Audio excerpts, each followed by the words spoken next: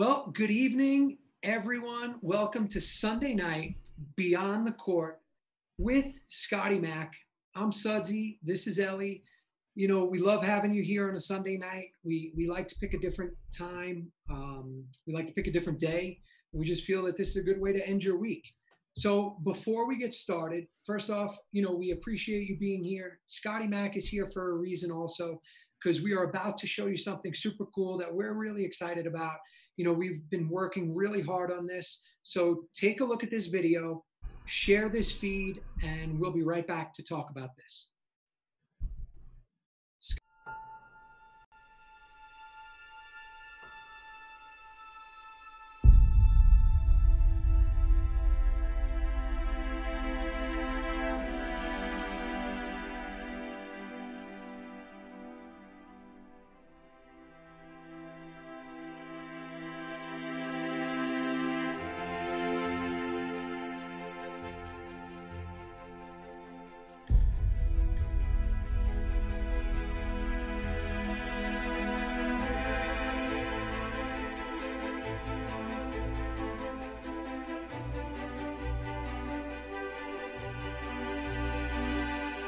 Be so prepared.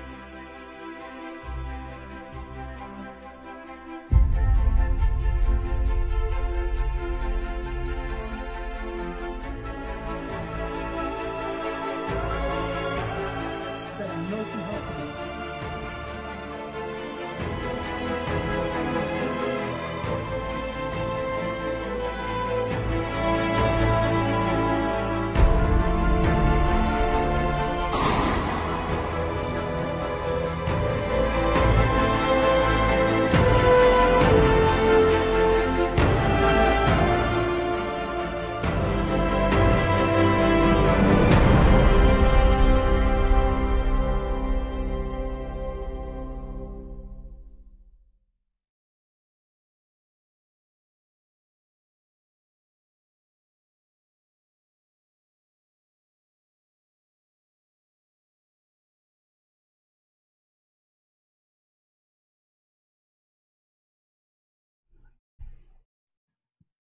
All right, so everybody, that's the exciting news. We're so happy. Scotty Mac and I and Veronica, we worked really hard on this.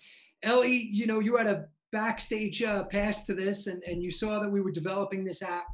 So anyway, that's my app. The Sudsy app is now available. It's available on Android. It's available for Apple devices. And at the end of the day, I hope everybody downloads it and really enjoys it. And it's a way to connect racquetball.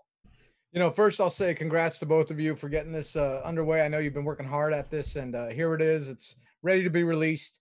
Congrats to Vero. I'm sure she's behind the scenes doing some work as well. Julius, as you know, Julius and I downloaded it early on and gave you a little feedback, and I know Julius was into it and watching all of the videos. So, so the first question for you on this app is, why now, and what does it kind of encompass? Yeah, so, with a lot of people were talking about, like, what do we do during COVID and what do we learn about ourselves? And, one of the first things I learned is Scotty Mac's an amazing human. Ellie, we started doing this stay home battle, and Scotty Mac was one of the first people that reached out when he saw that I wanted to do this. And I did not have an official ref. And he said, tell me, is there something I could do to help? I want to be involved. And I'm like, well, first off, I can't compensate you, right? I can't pay you. This is racquetball, don't forget. And I said, what do you want to do? And he kind of just came in and he stepped up and he said, I'll be the official ref. And as you know now, he was a huge part of the scheduling. And, the app was something I've been talking about for years with Veronica. Veronica and I have said, racquetball needs an app, and there's no app, right? Like, app is everything. Everything's now at our fingertips. So how can we do that? How can we connect the entire racquetball world, the racquetball friends, family, the players, the community, the sponsors, the coaches, the organizations, and our vision was to make a one-stop shop at your fingertips for everything and anything racquetball. We did a good job of that. I mean, to your credit, you've involved a lot of different groups within this app, direct links to other organizations, clothing companies that are involved in the sport. Why involve so many different groups and even some groups that, might think that they're competition with you or with the show, or, just a little bit unsure about that connection. Why are you involving so many in racquetball? Because racquetball, we're one big family, and I'm not competing, Ellie. I do what I do, and at the end of the day, one of the reasons I know, and I'm going to let Scotty touch on this, is I just want racquetball to succeed. And if another clothing company is doing well, or another coach is doing well, or an organization is doing well, I'm one of those guys that's fortunate enough that I'm going to be okay also. And at the end of the day, that's what I'm here for. I'm here for, just like you. You and I have been in this sport our entire lives, and whatever I can do to make it, get exposure, have people see it, have it at their fingertips, make it easier for them to be engaged, right, and be motivated. That's what I'm going to do. And Scotty Mack played a huge role in that. And when I explained to him my vision, that this wasn't it's called Sudsy, right? Like, so if you want to download it, it's called the Sudsy app, but it includes everybody. We didn't leave anybody out, and it's still a work in progress, Ellie. And if there's anybody that feels they need to be part of it, just reach out to me, reach out to Scott, reach out to Veronica, reach out to you, John. Ellie, you'll tell us, like, hey, there's a coach in, wherever, that wants to be in the app, and we'll do the best we can to include them. We're not being paid by any advertisers. No clothing companies are paying us. Obviously, I'm associated with various brands, just like you are, just like Scotty is. But at the end of the day, it's for racquetball. Scotty, thoughts on that, since you're coming from a little different perspective than being Sudsy Munchik? Yeah. I mean, I'm from a software background, so I like completely get the shift from like the way I see it is, we had like a very separated like world of racquetball. We had like people have individual pages. It's not very connected. So the reason I'm most interested in sharing this is like, it's a way to bring all of the apps together. It's a way to bring everyone's social medias together.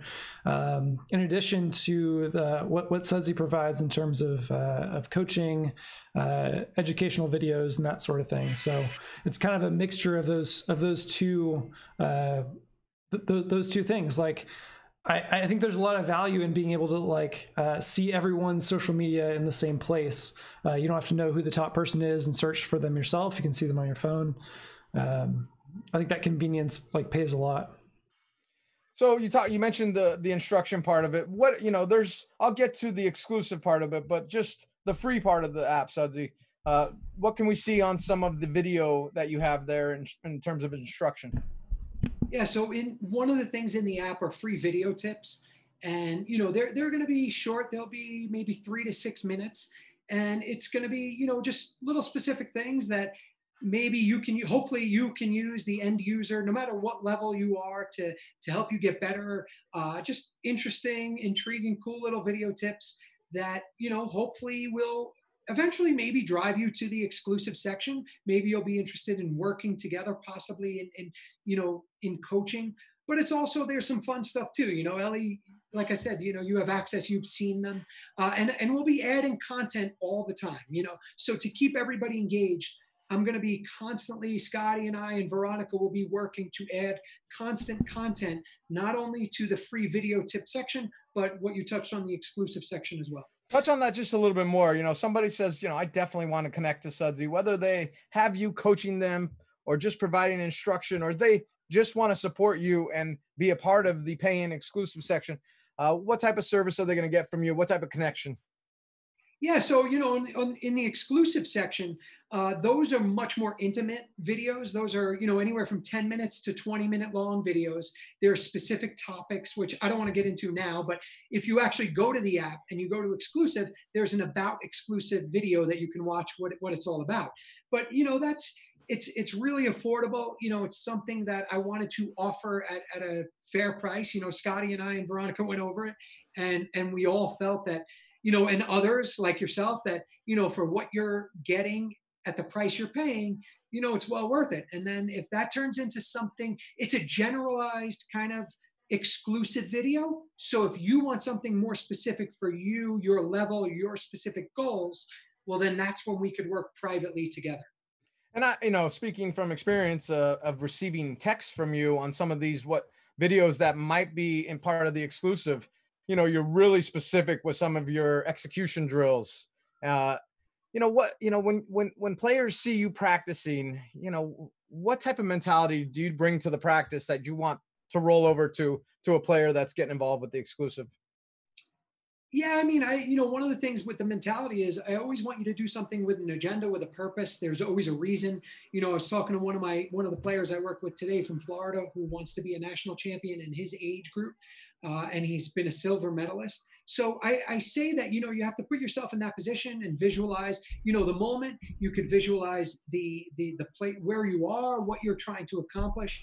But everything is unique to each individual player. Like I don't like to generalize it.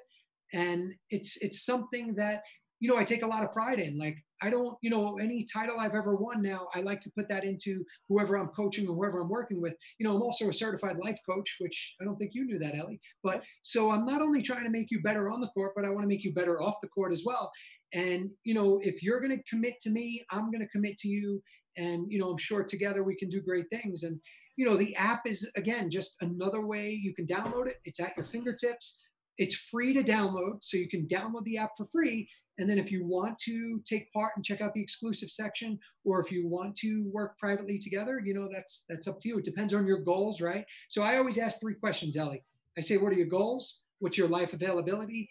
And your financial situation. And financial situation doesn't mean I need to see your bank account, not by any means, but it means, like you get what you pay for. And if you're interested and you want to work together, let's go for it. Do you want to give the price for that exclusivity to get on the exclusive portion of the app here? Yeah, Scott, why don't you touch on some of that? Yeah, so it's $10 a month. I think it's 99 or 100 for a year. And the goal there is like new videos are going to be added constantly, so it's going to be a continuous value. If you want to see some topic covered that's not covered at this point, if you're a subscriber, you can message that and we can include that in a future video. But the idea is to be actually giving the things that people care about. Like my perception of what's going on with the world of racquetball is like there's a lot of videos that like talk in generalities and talk like, oh, like you just gotta like think harder, you just gotta work harder, and you'll do better. Like it's just like vague and like doesn't really drill into the real topics that we care about as racquetball players. So my goal with this, like the reason I wanted to be involved, was to get deeper, was to get to like, what's the real thing that people want to hear about? What are the tips that like I would need to go to Sudsy for? I would need to go to someone for to hear the, like, how does this apply to me? Guys, one of the things that's going to happen inevitably, and I'm sure I'll even receive questions from my local people that I'm around in racquetball, but they're going to want to see actual game footage from Sudsy's past or even present since you're still playing high level racquetball, and we'll get into where we think you're maybe ranked here in one of our shows coming down the line here in the USA. Not where we think, where you think I'm rated. I'm not getting into that. Right. Well put. But, they're going to want to see some more videos. For example, you and Jason in the quarterfinals of the US Open is one of those matches that everybody just goes to with the crazy rallies. Anything with you and Cliff in finals is fun to watch. So are we going to be able to see some actual footage from you in your prime? Yeah, for sure. So one of the things that, again, Scotty and Veronica are super into that as well. One of the things I'll offer in the exclusive section is I will do some video analysis exclusively about specific matches. So to your point, there may be a match of me and Cliff, me and Ellie, me and you, John, me and Jason, and I'll talk about that match, in one of the apps, but it'll be exclusive to the exclusive members. And, we'll talk about mindsets and where we're at, why I did this, why I didn't do that, why I won, why I lost, what did I see in Ellie at the moment? Why did Cliff, want to choke the referee at the moment? But, Scott, yourself, Veronica, all different levels, has so much input into this. It's not, the bottom line is this, that we created this app to connect racquetball. We created the app for racquetball so that everybody that loves and cares about racquetball has it at your fingertips, okay? You don't have to work with me exclusively. You don't have to download the exclusive videos. You really don't. I would love you to, but that's not what it was created for. To Scott's point, It was to bring everything to one place, and we're still working on it, and we're constantly trying to make it better. We could go on social media, right? And go to a Facebook page. We can go to Keep Racquetball Great. We can go to, Peak Racquetball. We can go to IRT, LPRT, USA Racquetball, Japanese Racquetball Federation. But now we put it on our app, and you can go to it, and it's all right there, which is pretty cool. And the other thing that's important, was very important to me, Ellie, and I'm sure it touches a chord with you too, and our guest that's coming up. I wanted to be able to give these guys and ladies as much exposure as possible as well, right? So the more that they're available and the more people can see them, hey, the better for our sport. And again, we're not being paid. Yes, I'll make money if you sign up for exclusive or if I coach you privately. That's it.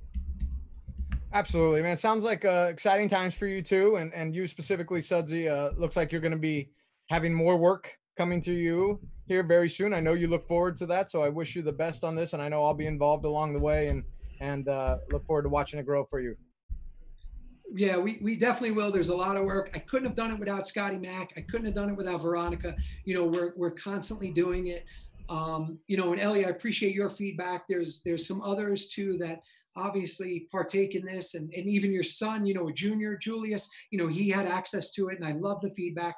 Whether it's good or bad, I'm not afraid of it. We want that. Scotty, can you touch on that? Like, we want to hear that, whether it's technical, whether it's content, whatever it may be. This app will constantly be updated. We're going to constantly give free tips, and we're going to always, of course, give more exclusive tips. Right now, full transparency, the plan is we're going to pretty much release 2 to 3 exclusive videos every month. Is that accurate, Scott? Yeah. I'm holding y'all to the fire. I'm holding y'all accountable. It's like one of my values with this is like I want like continuous stuff happening with it. I want it to like continue building, continue growing. I don't want it to be like push it out, let's see what happens, wait a month and it gets really old. I want it to like constant new stuff. I want it to be more like an experience to have it. That was one of my interests with it. Like, my perception is like a lot of racquetball stuff is like it's kind of stuck in like the 90s in a lot of ways. Like, I work in software professionally. That's my work. So I want to like bring us more into the present, have more things mobile, have more things like in your hands, so you don't have to like, oh, you have to view it on a browser. It's not going to work otherwise. I want things to work well. I want new content. Yeah. But Sudsy, before you go into your monologue, one of the last comments here, David Anastasia, our friend from Mississippi, talking about purchase exclusive, play like Sudsy Monchik. No, David, not quite. It doesn't work quite like that. You start to think like Sudsy, hopefully, is the goal. And from there, with work, you're going to play like yourself with a professional like Sudsy's, hopefully his voice in your ear a little bit and in your mind to make your decision making even better, make your execution even better. But I know, speaking for Sudsy here, he put a lot of work in as a young man, as a young kid, through his teenage years into professional, and it doesn't just happen like that. It is having played him a whole bunch of times on the court, it's really impressive, and really you're playing one of the greatest players of all time, and at that moment. And so I know you're joking a little bit, but you really gotta take really to heart what he's trying to get you to mentally think about in the decision making on the racquetball court. That's going to be the huge thing for people to take from this. So good comment, David. Funny. Sudsy, back to you. Thanks, Ellie. At the end of the day, I hope everybody watching, please go to, it's available on Apple. It's available at the Google Play. It is, just search Sudsy and you can download the app. It's racquetball. It's for free. So we really would appreciate it. Scott McClellan, my wife, Veronica, and I, we've worked super hard on it, and Ellie, I know, go ahead. You got something to say? Yeah, before everyone's going to want to know, like, where's the nickname Sudsy come from? We'll probably do this a couple times. I'll ask this numerous times on this show, just so people who are new to the show will hear about it. But Sudsy, where did it come from? Because I know that's not your legal name. You know what, Ellie, and we did not set this up, but that is going to be a free video tip that we will, Scotty, when could we upload that? I will do that exact reasoning. And you know what? Download it now. I got one better for you. The first 15 people that download, Scott, I hope that you're okay with this. download the exclusive section for the annual membership. I'm going to give you a free 1-hour private clinic, virtual clinic like this. All right. We're going to get in, the 15 of us. I'm probably going to drag John Ellis in. He's going to have no choice. But the first 15 of you, and Scotty McClellan's going to keep track, that download for the annual exclusive membership are going to be invited to a private, unique Zoom clinic. And we're going to just do racquetball stuff just like this, but it won't be public. It'll just be for you. So go download part of that. We would love to have you. It'll be fun. Ellie, you're in and you don't even know it. So we got to get moving here because, you know, I appreciate all the love and support. Please download it. Get back to us. Tell us what you think. And it'll be a good time. So let's get to our show. Scotty, thank you. I know you're going to bounce out and we're going to get started. And then we're going to bring in our amazing guest. Yep. But all right. Thank you, Scott. Thank you as always, buddy. All right. So before we get to tonight's guest, I just want to say a few things, you know, and this is important to me. We are all racquetball. No matter what level you play, what city, state, or country you represent. If you play for Head, if you play for Gearbox, Kennex, eForce, or anyone else, it shouldn't matter. If your intentions are good and always put racquetball and put our sport first, your family, you're our family. You're John Ellis's family, you're my family, you're Scotty Max, you're Veronica's family. You know, you're your favorite player's family. You're your friend's family at the club because racquetball is, we're a big family. And, you know, racquetball has and always will be part of my life. And it's always going to be in my life. You know, even when I walked away to focus on other things, racquetball was always there. It was, you know, whether it was my friends, whether it was guys like John or, you know, Cliff Swain or Adam Karp, you know, Jason Menino's a brother to me, right? But it was always there and it was always part of my daily routine. And today I'm doing everything I can to help our sport and to make sure that, you know, it survives and thrives. And with friends and family like Ellie, John Ellis, and Scotty Mack, my wife, Veronica, you know, my business partner and friend, Shane DeWitt, you know, and many, many others, you know, we're going to make sure and we're going to do everything we can to make sure racquetball goes on and goes on strong. You know, it just so happens I released this app and you can look for yourself. You know, we're including everybody. Everybody's involved. I haven't left out one coach. And if there's a coach you want to add, we're going to put them in. If there's a clothing company you want to add, we're going to put them in. You know, this is important too, though. When I'm not on the court personally, we're not competing. When we're on the court, we're competing. But when I'm not on the court, we're on the same team. You know, we're on the team of racquetball. And if we can all work together, we are friends and we are family. And together we are racquetball. You know, and that's up to you. It's up to me. But like, look in the mirror and what do you really want out of this? Is it for the sport or is it for your own benefit? I want the sport to do well. I'm not going to lie. I'm one of the very few people in the world that if racquetball does well and it survives and it thrives, I'll be okay. So for me, the first thing that matters is the sport. I come second, and that I promise. If the sport does well, I'll be okay. I'm lucky enough and fortunate enough to have the best relationships I've ever had in life through racquetball. My wife, who I can't explain how much I love her, the best of friends I have, the relationships I'm developing, you know, and now it's time to meet, you know, another family member, mi hermano, my brother. But we're going to take a 1-minute break and then we're going to bring him in because he deserves his own show and he's going to have his own show. So we'll be right back.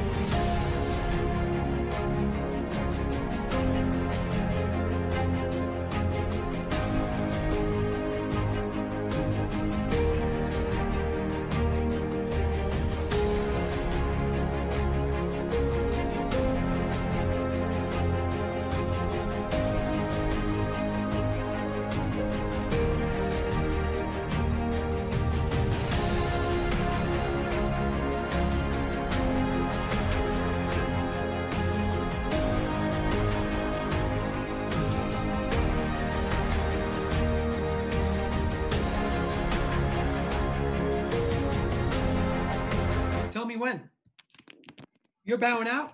Scotty Mack left us, and I just went through our entire little monologue, which I know Ellie loves, and I talked about friends and family. And this guy right here, Alvaro Beltran, who I don't call Alvaro anymore. His name is Alvi.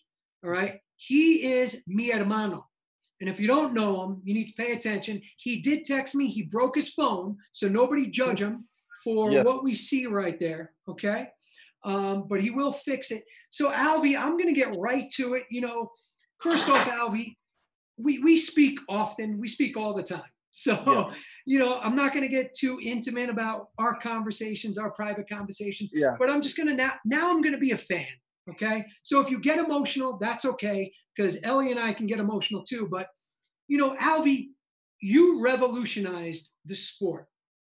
You're Mexican, and you put the sport on the map for Latinos worldwide. And, when you first came up, you and I are friends over 20 years, over that, more than that, closer to 25. I don't want to say too long, because if I keep going, then I'm closer to my wife's age, and we don't need to talk about that.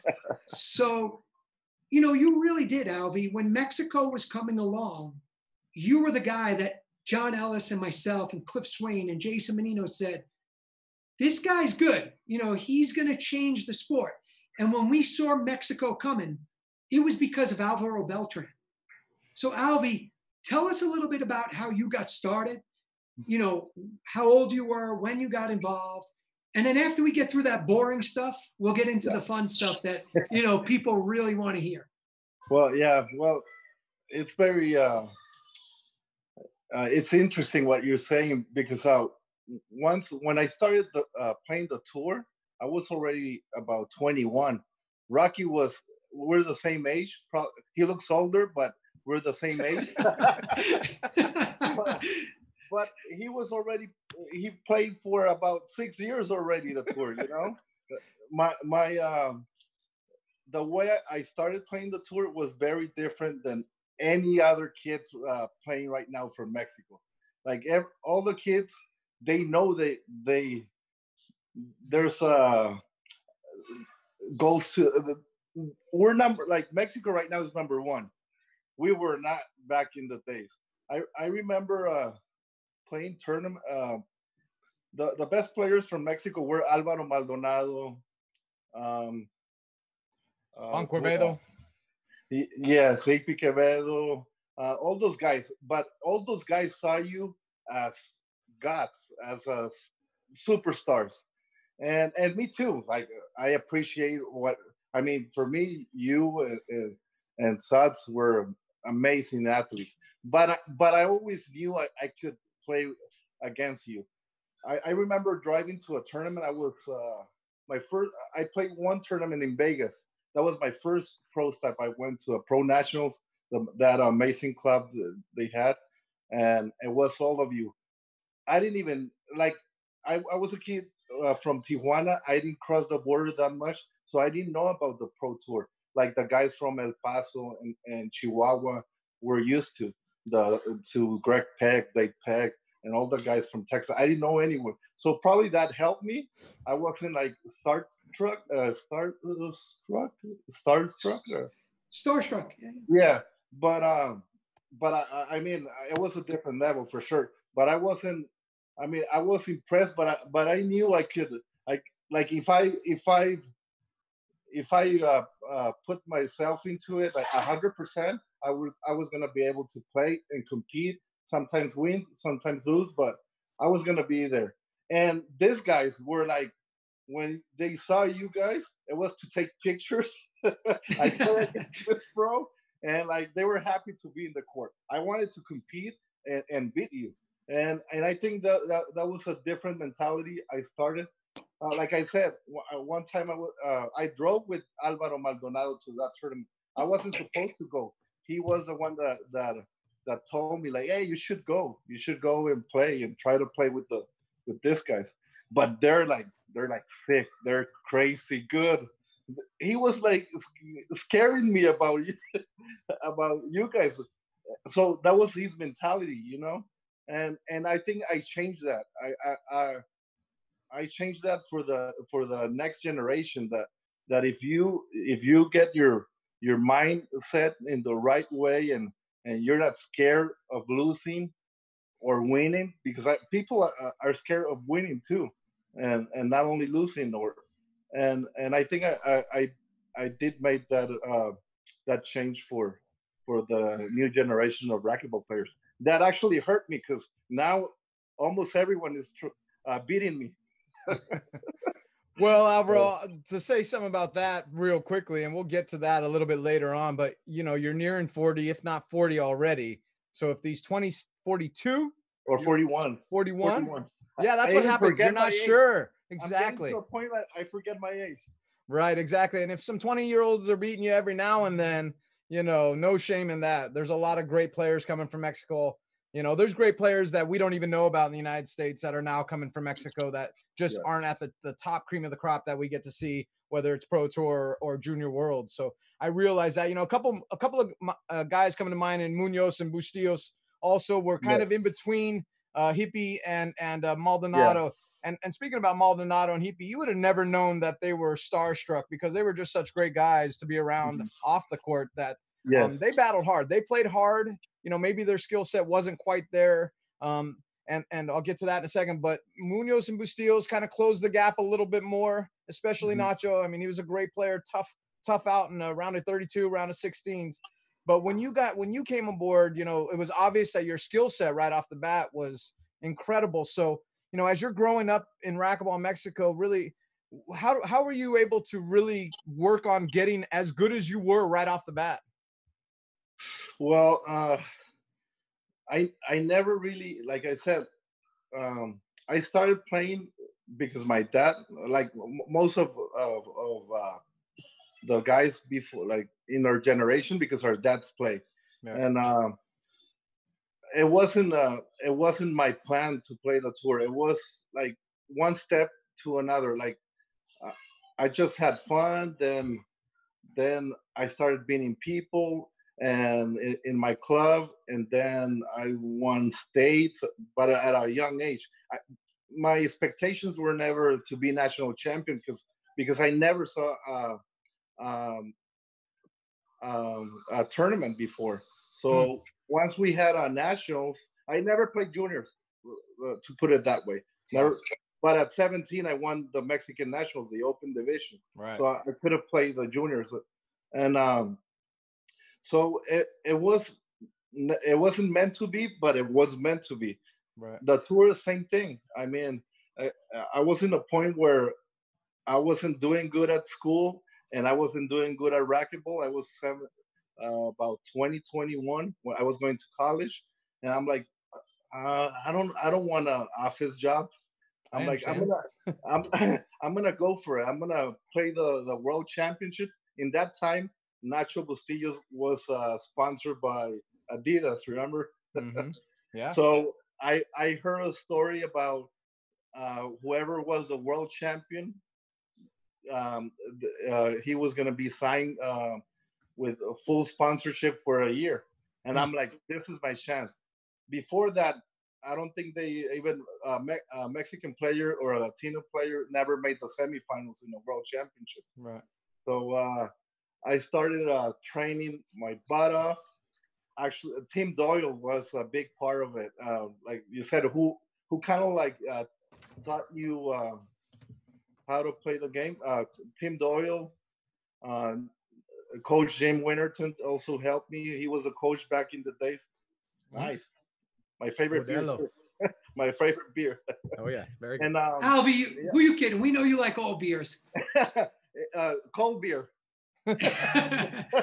Any cold beer. Yes. And so Tim Doyle, I play. Actually, he was like 5. He retired. I think he retired for a while, and then got back on tour. And he was like number 5 or 4 again. In 2000. I don't know if you correct me if I'm wrong. Who knows at this point? He was like number 5 or number 4 in 2000. So I started playing with him, and I learned so much from him. And we played 3 times a week. Imagine, it's like going to a pro stop. Yeah. Every every for Yep. me when I hadn't I had no experience playing the pros. I got to play with a top five pro 3 times a week for about 2 or 3 months, and he taught me about discipline. And like the first day I was late. I Mhm. had to drive like an hour from Tijuana to San Diego, University of San Diego, and I was like half an hour. And he's like, "Hey, you can't do this here, fucker. Like, this is the last time you're late. If you're 5 minutes late, get the fuck." He's like, "Get the fuck out of here." Like, don't. All There's right, no sense. Alvy. Sorry. No, no, I want to get a little serious now. And this is, you said it before. You're 41, but really like 30, right? Like, Yes. with what's going on with COVID, and you and I speak often. What do you think about the future? I mean, there's no doubt, Ellie's going to do a show about the best players today in the world, but so age doesn't really always matter, and it really doesn't. You know, how do you see your future moving forward? As a professional racquetball player, like how has this Yeah. affected whatever Yeah. decisions you have? A gorgeous daughter, who I love seeing. Like what are the plans? Like what are you thinking about moving forward? You know what? It's crazy. I ask myself that every morning. To be serious, I mean, this this is something we've never experienced before. But racquetball has, pro racquetball has been in really low stages, and the thing I think racquetball will survive. Pro racquetball will survive, but the what it sucks is that we were going in the right way. We were starting to have more tournaments and having doubles too, and that's one thing we didn't have before. The doubles was making it exciting for a lot of people everywhere. So that's the only thing that it's sad. No, we were in a good rhythm, but I think racquetball will survive. Pro racquetball. Uh, we were in bad spots. You guys remember, like we switched Commissioners. commissioners, and actually that was my first or second year on tour, and there wasn't a tour back in the days, and we made it happen, and it survived, and I think it's gonna happen the same thing. It's sad. I mean, it's sad for everyone in the world right now, but we'll be okay. We'll be okay. I think we all the people that love the sport, we have to do extra to keep the sport alive and growing. Like I've seen your videos, John. Uh, uh, I'm really happy that you're back into the sport again. We all Thanks. had we all needed a time off, like because it's some you give it your all for so many years, and you need a break. Satsi had that too, and now he's back, and I'm glad to see you guys like uh, very energetic and putting all your knowledge and your energy again to the sport that has given us so much. Yeah, thank you. Al, Appreciate that. Yeah, Alvy, you're part of that crew. You've been there for so long. You've been through four different changes in the IRT. Commissioners from Hank Marcus, Dave Negretti, yes, yes. Jason Mineo and Jason, John and Scott, now, and now your current crew, really five. yeah. So I know you're playing a lot of outdoor and pickleball. Hmm. You know, and we talk about it. To me, there's no question. And Ellie, you're a pickleball pro, as far as I'm concerned. Yeah, there you go. What are you talking about? Could Oh you? yeah. I mean, could you see yourself playing like going that route, or doing both? Like what? Yeah, well, I, I see myself. I see anybody playing pickleball, man. It's pretty easy. Yes. I tell everyone. I think it's easier than ping pong. A Yeah. lot easier than I ping think pong. so too. Anybody can play. I mean, it's like anything else. It's about all the details and putting extra time if you want to be the best. But anybody can play pickleball and be good at it. It's the only difference is how good you want to be. If you want to be in the top, you want to be the best. You put extra time, put extra money to invest on your knowledge and whatever you want to. But it's a it's pretty easy to do the transition from racquetball because of the wrist and us being aggressive and the reaction. It's pretty easy. I mean, I'm not in love with pickleball yet. I like playing because I can't play any racquetball, indoor racquetball. But yeah, I see a transition. I will never leave racquetball. Um, like I said, I think I owe that to the sport. I think it's my passion. It's a lifestyle, racquetball for me, and that's what keeps me going. Still playing. I know I'm not the same player I was in my 30s, but I like the competition. I just love the challenge, man. It's so cool that you're playing still, that both you and Rocky, a lot of people are going to connect you and Rocky. I know you guys have roomed together for so many years as well. And so that's just a great connection that you have. You mentioned your way into the sport, winning the nationals, the Mexican nationals at the open level at 17. So my first time hearing your name was from Adam Karp when he played a tournament either in Tijuana or somewhere maybe in San Diego. I think it was Tijuana. And I think he beat you, but barely. And he said, I don't know, he's 18 or 19 and he's just great. And that was the first time. Actually it was in Rosarito. Adam Karp, Jason Menino, and Mike Gore went and played the tournament. They thought it was gonna be like we'll split the money, have fun, drink some tacos, and then I was like 15 back in the day. 15, wow. Yeah, I was 15, and yes, I played, and it was like a tiebreaker. Yeah. I don't know if it was a round robin because I think I played Jason also, and I went like tiebreaker with both of them. And Jason was like he was in the top four as well. And Jason was the first. He told me, yeah, oh no, you're gonna be playing the tour soon. I didn't have an idea about. I didn't know anything about the tour back in the day. Jason Menino told you that? Yes, I was 15. Wow. I'll tell you what, Sudsy. Adam, I mean, I remember the conversation distinctly. Adam came home. We were living in Orange County, and he came back and he said, "This kid Alvaro Beltran is really good. His skills are exceptional, and he's going to be a pro, and he's going to beat people." Yeah. And so that leads to my question: like, who was your first big win over a USA player? Rocky. Rocky. How fitting. Yes, I mean Rocky was the junior national champion, the new kid on the block. Like I said, he was 17 and playing the tour. I think. I mean, you guys would pretty much 17, 18. Yeah. Yeah, yeah. So he was my first big win. Who else? In San Diego, we had a league, a really good league back at 16, 17. Joey Paraiso played there. Aaron Ambry. So those guys were solid open players, and those were kind of like my first my first good wins. I remember actually Aaron. I see him a lot here playing. We play paddle a lot, and he's like, "Yeah, I remember when I played you. You were 15 and you beat me." I'm like, "This is time to retire for me." He told me that. Sure. When I find out it's about time for me to retire.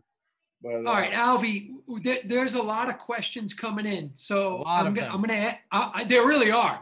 See, that's the thing. This is what's cool, right? Like, you've transcended the sport because you, unlike a lot of players from other countries, you have a ton of gringo fans. Like, you have a ton. You do. You have a ton of American fans, and part of that is your association with Gearbox, and we'll get into that. But I just want to recognize some of your fans real quick, okay? All right, number one from Marcelo. What would you say is an important career result that you've had? My life changer was the World Championships 2000. I don't think a Mexican made the quarterfinals before I won the tournament. I beat Oh, Kane. wow. I beat Rocky. I beat Kane. I beat like, Wow. and it was we had, I think, I don't know if it was 2 or 3 players from each country. So I had to beat the 2 U.S. players. I beat the 2 Canadian players. I had to beat Fabian Balmori. That in the time he was the Sure. best. Of course. He was the best Latino player. So I Yeah. had to play him in the round of 32, something like that. And then Oh. I played, I think, Hiroshi in the 64s. And then I He's played he's Kane. still playing. Yeah, he's still playing. I know. I think he's gonna outlast me. We're race whoever. It's a competition. He's much older. Yeah, no, that's true. Más mayor. Yes. So But all right. that was my life changer. Like, I had to win the tournament or I was out of racquetball. How old were you? How old I was were you? 20, 21. 20. Okay. What do you mean Yeah, by I mean that? And like I said, before me, I don't think any Mexican made the quarterfinals before that in a singles. and you And I and won you the won tournament. I beat, yeah, that you took it to a different level. So all right, next question. So maybe this is the same. This is from Eduardo. What's your best memory? And by the way, before you answer that, because we have a lot of memories together off the court, in the court. these are memories on the court. Hey, I'm smart. I know. We're married. Best memory. Best memory. I have many. One worst memory is the Pan Am Games that you were there with me. But best memories, you know what? Those are hard to remember. Losses stick to me, wins doesn't, and that's probably the reason why I keep playing. I just want to keep beating the young guys, you know. But losses stick to me more than winning.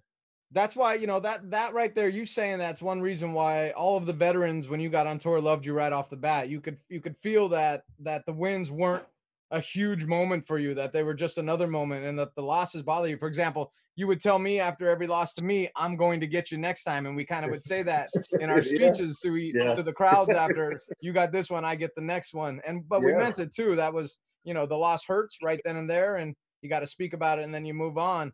At this stage, and we're talking about your age a little bit now at 41, but what are you working on to improve at this stage? Is it possible to improve your game right now from where you are right now? I wish I had this knowledge when I was 20, Yeah, sure. But no, it's just staying healthy, man. It's main.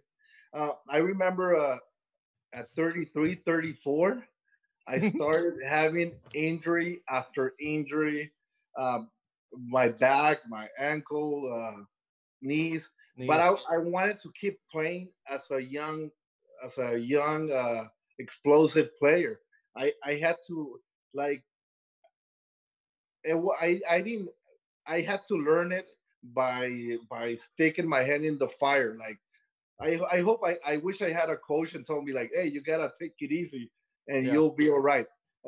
I find out with time that I had to do it slower, to not react so explosive. And that's why I look like an old man now playing. I mean, I know I can go harder, but I might get injured and it's not worth it. So I think it's the main thing I've changed, and I start listening to my body, to myself more.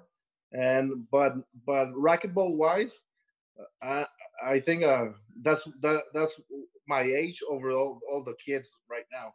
They don't have your mindset. My racquetball encyclopedia is twice as big as them. Alvy, let me talk on that. Even though you're about 4 years older than me, that's not true. No, it isn't. What is it? When you get on the court now, I know that you believe you can beat everybody and anybody. Physically, I know that maybe you don't have the same strength as a Patata or a Conrado, or But why is it that you think your success continues? What is it about you, your experience, and your abilities that, like I said this to Veronica the other day. We were talking. And first off, she's a big fan. She says, we talk all the time. And she's like, obviously Paola is maybe the most famous from a notoriety standpoint ever. But Veronica agrees that Alvaro Beltran is the biggest racquetball player, to ever come out of Mexico or the Latino community. Yes, So, what is it? Like, I'll never bet against you. That's what I said to her. Yeah. And she understood that. But why is that? Why is it that I feel that way? And I know you feel that way too. So racquetball, it's a mental game. If you know how to get to the other guy, somehow you make him feel comfortable or make him feel uncomfortable. It takes one word or it takes one shot. You look for their weakness. Sometimes talking nice to them, that will be a form of attack, not a form of being Soft. soft. Yeah. So I think I do that as good as anybody. And Subsy knows. He always texts me after matches like, I know what we're doing. Yeah. I know, and other people don't see it, but I see it. I'm gonna talk about one time. I was playing so bad, and I was playing Ben Croft. All of a sudden, he dives and goes like this, and I tell him, "Hey, you hurt yourself, huh?" Nothing happened to him. Right. He skipped like the next ball, and he's like, I'm like, yeah, I think it hurt, and he's like, yeah, I did. Like I was like, he wasn't even hurt, but since he skipped that shot, that was a way for him to say like, yes, I got hurt in that last rally, and then he started playing terrible. Like he wanted to prove me that he was really hurt. He wasn't skipping shots because of just playing bad, and I beat him, and I was playing terrible, man. Things like that, I think that have helped me a lot in my wins, So Alvi, something that maybe a lot of people that follow you know and understand, but some don't. And that is that you've had incredible outdoor success. You've beaten Rocky in singles, you've beaten him in doubles. And that says a lot right there because the guy lives on the outdoor courts. And so you're one of the greatest outdoor players of all time. And that maybe doesn't get enough credit for that. Two-part question. How does your game differ in the outdoor game? And what are you thinking about in those changes to be a good outdoor player? And then also, and the big question is, should outdoor racquetball be a part of the IRT Tier 1 schedule? Yes, I think so. Outdoor racquetball is fun, especially in these times. Yeah. It would be incredible. Doubles for sure. Doubles for sure. It's a lot of fun to watch. I'm a fan. I mean, if indoor or outdoor doubles, I'm a fan of the. I can watch almost any match in doubles. But yes. So how do you change your game for outdoor? What do you do specifically to make changes to play outdoor style? I don't know who told me, but just aim for the middle of the court hard as you can, and that will open the door. It's hard to do the transition from indoor. We always want to kill the ball. And that's very easy for all the outdoor players, guys like Mike Peters and all those guys that love to love. Yeah, they live of those like indoor players. So I think just change your mentality, not being as offensive, just being playing not to screw. That's one thing. Like in outdoor, it's not about killing the ball. It's about who makes less mistakes. Yep. So just keep it in play. It's more work if you put it that way. It's more work, but that's how you get to the points. I think I Go think ahead, continue. it's that it's just not making mistakes, not forcing shots, just playing. I mean, hard and safe, and the Yeah. other guy's gonna make the mistake. You mentioned Mike Peters, and a lot of indoor people don't have a clue who that is, but Yeah, you and I consider him yeah, probably one of the greatest outdoor doubles players of yeah, all time. So yeah, why mention him? Because that's who I talk to about outdoor style as well. If you yeah. want to learn how to play outdoor, talk to Mike Peters. Well, because I won the title with Mike That's Pierce. right. You guys did Yeah, win it. we actually beat Yeah, Cliff but what and haven't you won Jason in in the doubles? finals. But yeah, that was the first time I won. We beat Cliff and Jason Wow. in the finals. So That's a I don't tough care what win. you beat. I don't care what you beat them in. That's a good win. That's a yeah, great it win. is. Actually, they don't mention that. They say they never lost, but they lost to us. Yeah, So yeah. you can remind him next time you talk to Jason. Alvy, I want to ask you this. Let's talk about the present day. So, Yeah. we talk a lot. Like if people say, "Oh, Sudsy, if you get back on the court," I'm like, well, if I was going to call a coach today, like Jason jumps out at me. He's one of the Yeah. first people. John is like, I Yeah. told Ellie, he's all over me about going to play full time, and I'm like, all right, you're going to come coach me at every event, not just because it would be fun, but because of their knowledge. And Yeah. I always tell you that if I was any kid in Mexico or in Latin America or anywhere that maybe I don't speak English, or anywhere, I don't care if you're in the United States, like you're one of the first people I would think of. And we talk about this. We talk about coaching. Do you have any desire, or what's your plan on coaching? Like, you'd be a phenomenal coach. Yes, yes. I mean, I'll be involved with racquetball. I don't know if it's gonna be coaching or helping some other way, but I'll be involved with the sport. Do you work with any of the phenomenal Yeah, juniors in Mexico? right now with Sebastian Fernandez. We he's he's somebody that I see as a future yeah, #1 player, yeah, tour yeah, winner, and a lot of stops in his future. yeah, Tell us about Sebastian. yeah. John, actually, I told Satsi he should be the one coaching Patata.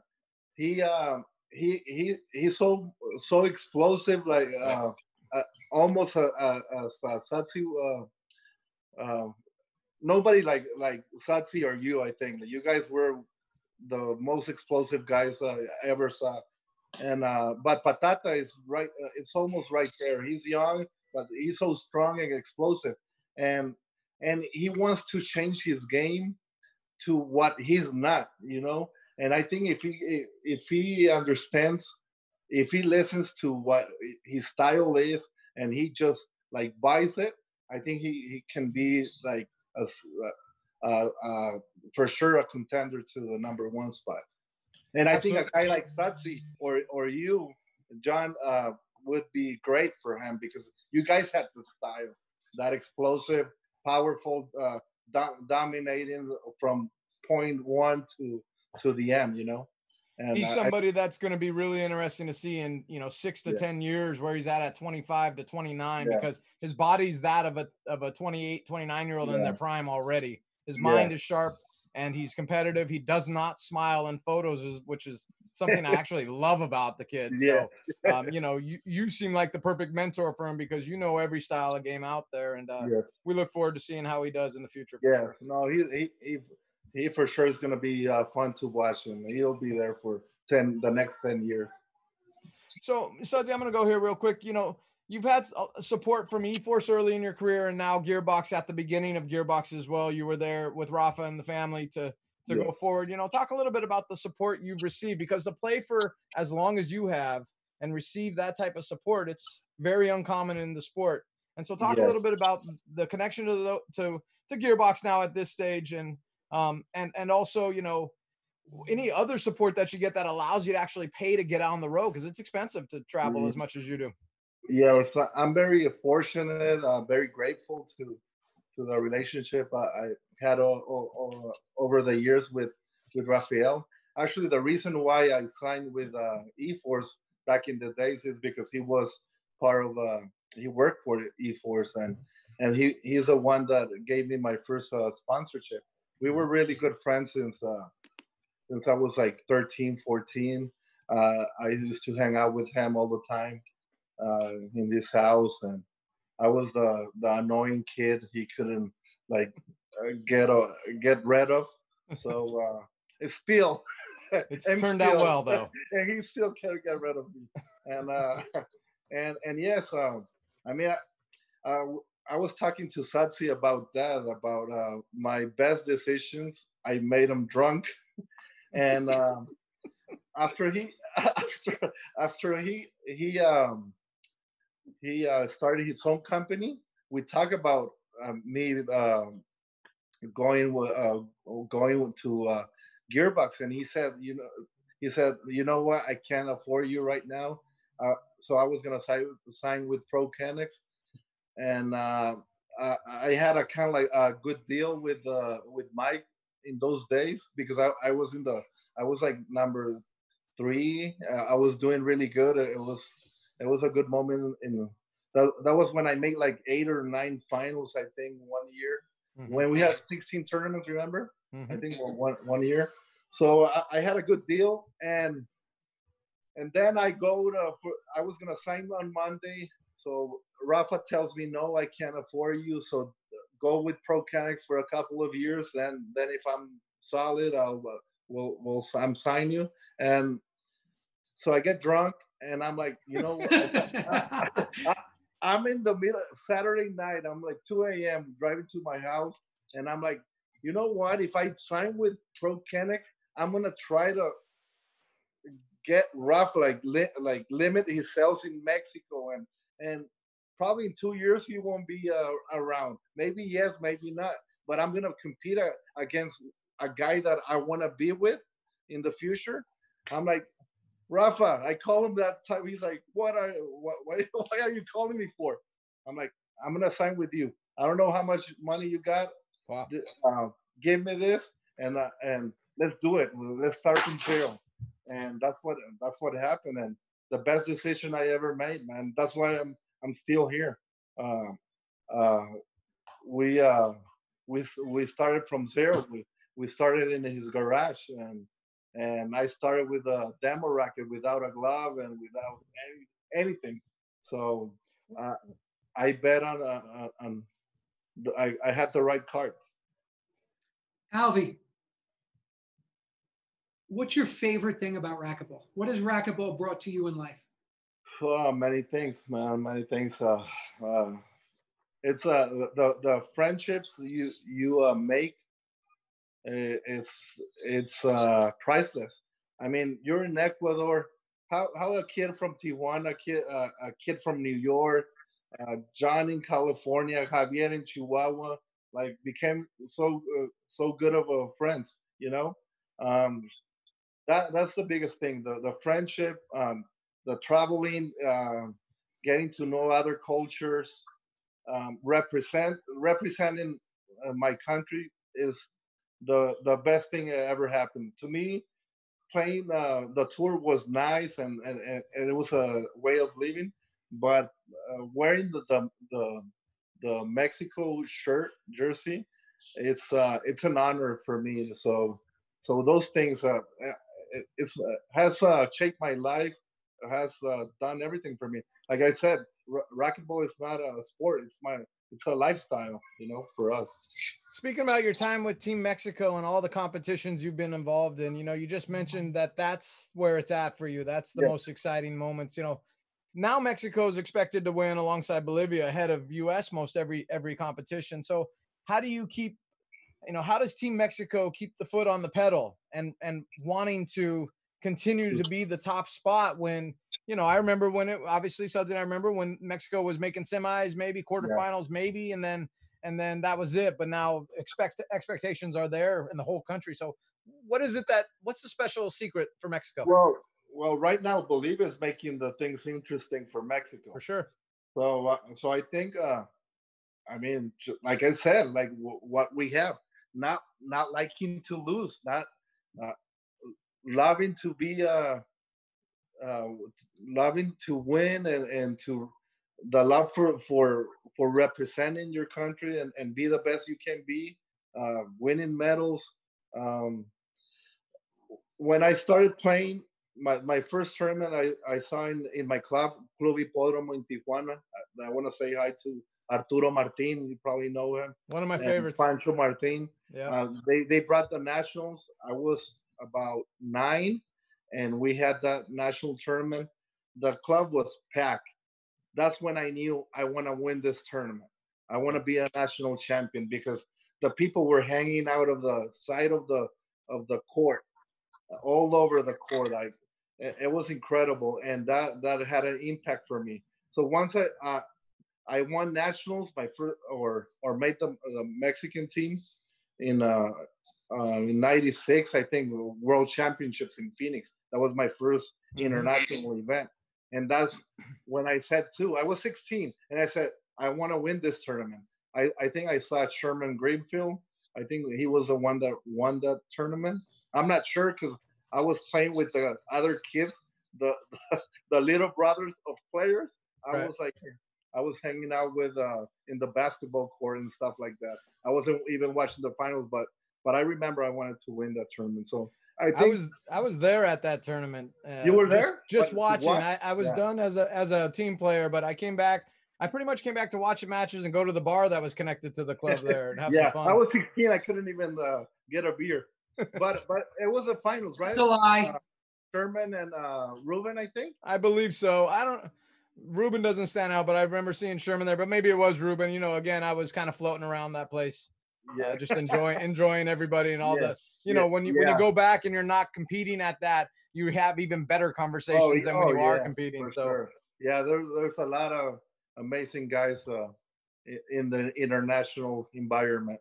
absolutely, We miss you absolutely. too. We miss you in those events. Oh, absolutely. I do too. I miss him as well. Yeah. Just want to say real quick hello to Keith Miner, huge supporter, big Yes. sponsor. He signed Love on. it. Keith in Chicago, always doing so much for racquetball worldwide and making our lives better. Yeah. Alvi, Ellie, myself, thank you, Keith, for everything you do and continue to do. Alvi, so questions in the box and messages. Everybody wants to hear about the match with Kane, where you just most recently won. Tell us about that. What is it? Go ahead. Okay. Uh, First of all, probably Kane hates it because he has beat me about 100 times, and and it's like I don't even like to talk about it. It's like when somebody beats you out of 100. Maybe it was in a bad day, maybe not. But I'll tell my story. That day I felt good in the morning playing the round of 16s. I played Lalo Garay and beat him pretty easy. But you know when sometimes you the score you kill a guy, but you don't feel like that great. The other guy made mistakes. This time I felt like I totally dominate him. Like he was playing good. I just destroyed him. Everything was like flowing.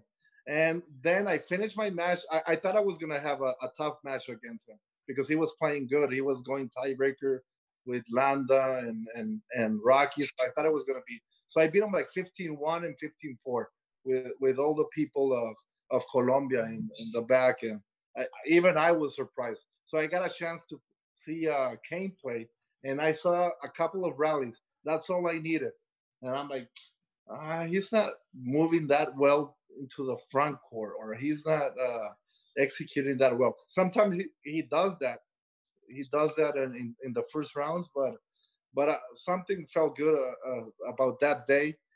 I drive back to the hotel with Fabio and Daniel, and I told them, you know what, I'm gonna beat Kane. So they left. I'm gonna beat Kane, and actually I made a bet with Fabio before the. I won't say what we bet about, I but can guess. but we had a bet, and I won the bet. So yeah, it was one of those days that I felt like I was miss hitting the ball too. Like I would, one of the dives in the match, I frame it and kill it in the cross. It was like a cross court pinch. I just was trying to get to the ball, and that happened like 4 or 5 times in the match. Like, so I don't know. It was a nice. It was a nice win. I didn't feel. I didn't feel so. I didn't celebrate it as much because I felt that that that was a result that I could have done many times before that. Like many.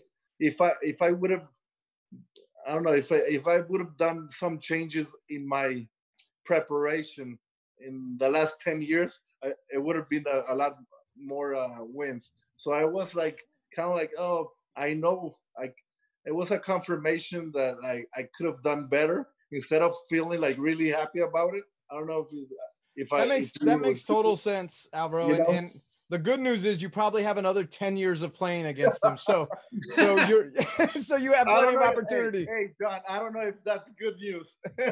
It's good news for racquetball. I mean, I say that in joking, but I'm not, because it comes down to your health. It comes down to your physical abilities as you get into your mid 40s and 50s. And we're having that conversation with Rocky too when we had him on. And the possibilities are there, and why say never when it's a possibility at this point. One of the questions out there that's getting asked is, for you to describe your game style, how does Alvaro describe Alvaro's game style? Because it's tough for other people to describe it. Okay, my game style. It's you don't know what to expect. Yeah. I know what to expect. You know what? You know what? I watch so many other sports, and I try to pick up things from every sport, like basketball. You see a team where all the guys are old. They play like a slow game against the kids. They they pass the ball, they dribble, they make it boring, and then the you have the young guys or a fast team, and you make it fast. You try to make it so. It's the same thing in racquetball. I think I'm a chameleon. That's what I change it. I play to the whoever I'm in front of. If I have to be aggressive, because that's the style that's gonna help me, I'll play aggressive. If I have to make it slow and boring, I'll make it slow and boring. I adapt to the situation. I think that's what would like you said, that would be my game style. I'm not a I could do either way. Alvi. So, we've played against each other many times. We played singles. We played recently in doubles. And, I'm the first to put my hand up and go, you might be the greatest right side doubles player of all time, along with my partner, Tim Doyle. You guys are, and everybody sees you as, when they see you, they know you're a great player. But then when they start talking about the greatest of all time, they're like, Alvaro is one of the greatest doubles players of all time. What makes you so good in doubles? Like, what's the approach? And if you can give me any pointers right now, I'll take them. I don't know if I could do that. Because there's a chance that you're going to play me and Alex soon. We might see each other. Hopefully. That's right. Yes. What makes a good doubles player? You. I don't care about everybody else. I want to know you. Well, you don't get in love with any shot. You gotta use the whole core. I think that my hands help me too. That's one thing that I can't teach. I can get really in front of the court and take away your position. Normally people fight in the front court. I won't fight because I go really really really close to the front wall, and they won't battle me there. So I think that's one thing that makes me different than most players. But and the other thing is just I'm not in love with any shot. I'll hit any shot from any angle. I play I play a lot of defensive in something that you love. I didn't even I know there was love a ceiling hitting until we silly played balls. together. Yeah, I know. I love hitting ceiling balls, and I don't get bored. I actually enjoy them, and I love I I love it more when the a guy like you hits it from 40 feet in the back and rolls it out. But yeah, I play percentages. But what makes me different, I think it's my hands in the front court. I think I can hit any shot from any position and what however the ball comes. All right. Well, I'm going to now school you real quick and tell you that it's not just your hands, it's your vision, and it's also your ability to dictate pace and tempo.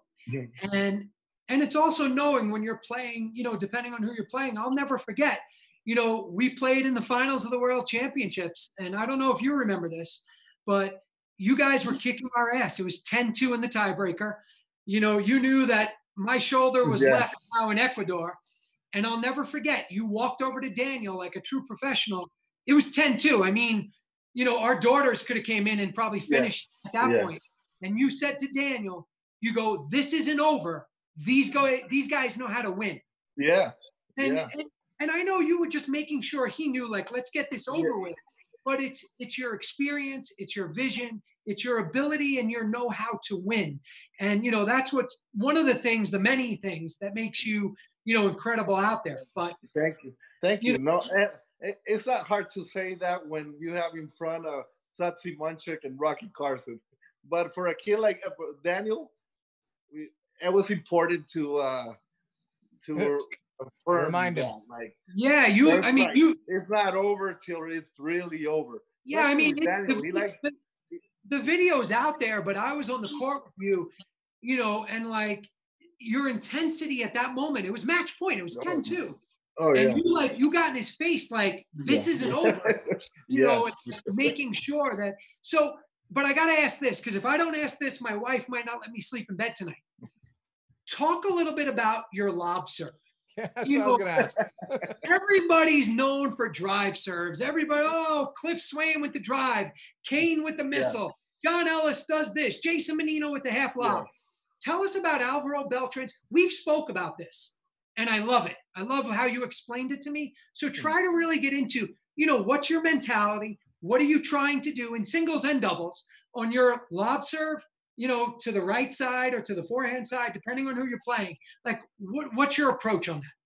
Well, first you have to get in the mind of the guy you're playing. You gotta see him if he's gonna cut the ball or trying to be hit it from.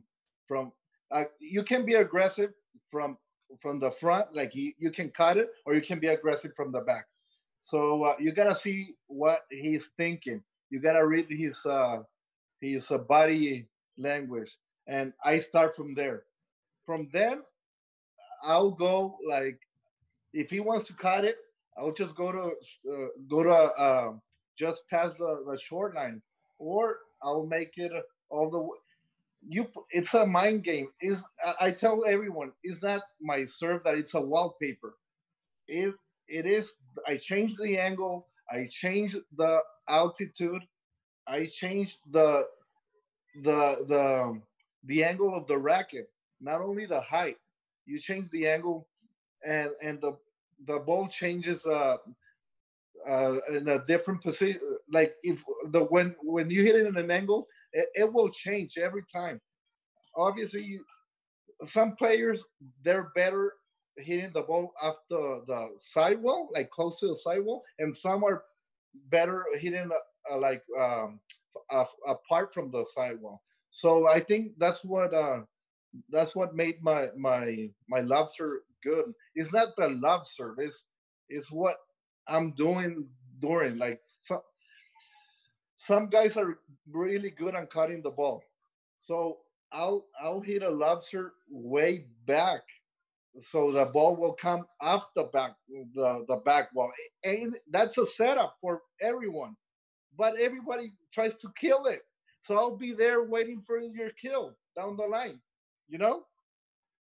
Absolutely, absolutely. Your adjustments that you make on the lob serve are incredible. They have been the whole time. You know, one thing I think about all the time with you is no matter what court you're on, you seem to have it dialed in. So when you get to, because every court's a little different, you know, there's some Yeah. slanted courts that it's going to come to the middle slightly, or maybe the same location will hit off the side wall because it pushes it right just low. Do you get used to the court with the lob serve prior to your first match? Generally, Yes. I I remember everyone used to give me a hard time because I always went tiebreaker with not really good players. But what I was actually doing was getting used to the court, to the bound. I didn't do it with guys that I knew I was gonna have a like really good players. I would beat them easy. But if I had a easy round, it was all about just adjusting to the court and the bounce. That's what I was doing in my first round all the time. But so yeah. so Sudsy, I know we're getting deep into this here, but I typed up something called 10 quickies for Alvy. All right, and these are 10 questions that should be a little bit quicker of an answer for him. But if you want to elaborate on any of these, feel free. No comment. No comment. Yeah. John, So let me tell you, I'm not that fast. Especially if you refilled that right there, it could get a little slower, and that's fine. I personally, I'm in Cali. We're in Cali, so we have all the time in the world. These guys in the Central Standard Zone, who cares what they've got going on the rest of the night? Can I interrupt you guys? Alvy, did you download my app yet? Oh, that was quick.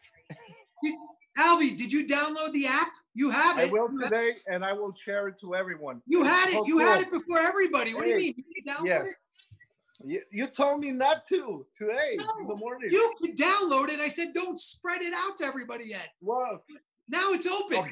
Okay, cool. Yeah, it's awesome, man. It's awesome. I will. All right. And before we get into the 10 questions, I had one more that I really wanted to ask, and I think Alvaro appreciated because, I've never been to Tijuana for racquetball. I've only been there one time with Jason Menino and a buddy of mine, and we were going a little bit nuts, having fun. And I won't bring that up any more than that. But what I wanted to say is, tell the people of the United States who've never been to that area, what's going on for Tijuana and the club situation there, because I know it's grown substantially since you've came into the scene. And will we ever see some Camp Alvaros in TJ? Yeah, hopefully. Those are one of my future plans. Hopefully, I get to execute that. I want to, like we said, I want to keep growing the sport, and that's one tool to do it. So definitely, I will do that. But to the people, we had a pro stop years ago in a really nice club, Rio, really close to the border, and it was awesome. Right now, that club is closed, but hopefully in the future, we get to. That's one thing I would like to have a pro stop in the future. So anybody can come to Tijuana, and I'll make sure you guys are treated right. Even so. Good. We'll pass out your cell number on that one. Even in racquetball, even in a good time. Yeah, Alvy, I'm going to put your cell number up on the screen now. So but talk about the court situation. Like what's the club name? How many courts in the club? Are there multiple clubs? Right now, it's a private club. It's a Club Britannia. Right now, in San Diego, actually, not in Tijuana. But when last year, I was in Tijuana. I was training and practicing in Club Britannia. It's a country club. You guys, I'm sure you've been to one, Britannia in Chihuahua or somewhere else in Mexico. And I love Chihuahua, by the way. I just love Chihuahua too. Yes, yeah, I remember. You Special were, place in my heart. You were a rock star. You still are, but I remember you had a good time. To say the least. Talking about the courts, yes, there's very nice courts, Club Britannia. where I was lucky and fortunate to play. Club El Rio, where we had a pro stop. I don't know if you got to play there. I No. didn't. Nope. Yeah, they had about 8 courts, all glass courts, um, and the wall, it was glass too, the of the building, so you could see it to the That's street. It cool. was, yeah, it was really a nice club. So, but So, okay, we're going to get in with these quickies here. And yes, Sudsy, you have the sheet, so you could join me here. I did No, email this to you. This is all you. I'm sitting back. I'm a fan of Alvaro. I'm Alvy's fan right now. I'm just watching. You go. All right. Well, next, I want you to join me in the future with these when I put in time on these specific 10 questions. I mean, there's so many I could choose from, but all right, 10 quickies for everyone calls you Alvy now. Is it Alvy, Alvi, Alvy, or Alvie? Which one would you prefer? Alvy. That's the one Sudsy goes with. I'll Yes. make my change because I've been going with the IE at the end. Don't know why, but now I know what to do. No, the IE is horrible. Hey, as long as you don't go with what they write at Starbucks in my cup, it's crazy. I'm sure they messed that up a little here and there. You should just tell them gringo at Starbucks. Yeah, no, Look at I make up names. I bet you do. I bet you're hilarious with that too. And one of the things about the doubles before I go on is you're a big man. Like you've got size to you that maybe people are, it's a little deceptive. I don't think people realize how tall and strong and wide you are. And so, you take up and command space like a Tim Doyle with that reverse pinch ability, any shot making ability. So I think that's a huge factor in your doubles game as well. And also your size becomes apparent when you're having some drinks and cocktails with you. You want somebody. He grabbed the back of my neck one time in San Diego and said, "You're going to take this tequila shot, John." And I said, "You're right, I am." And I had no plans in doing that. But then when I felt his hand on my neck, I said, "You're right."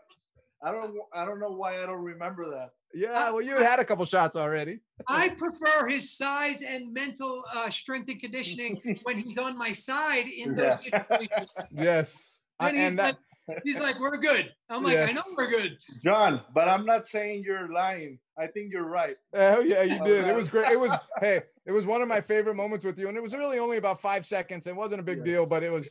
I said, I'm gonna remember this forever. That was hilarious right there, because I did not want to take that shot at all, and I did. It was outside of David Leon's club there, I believe, and it was a great little tournament that weekend as well. So this number 2 question is gonna be a little tough.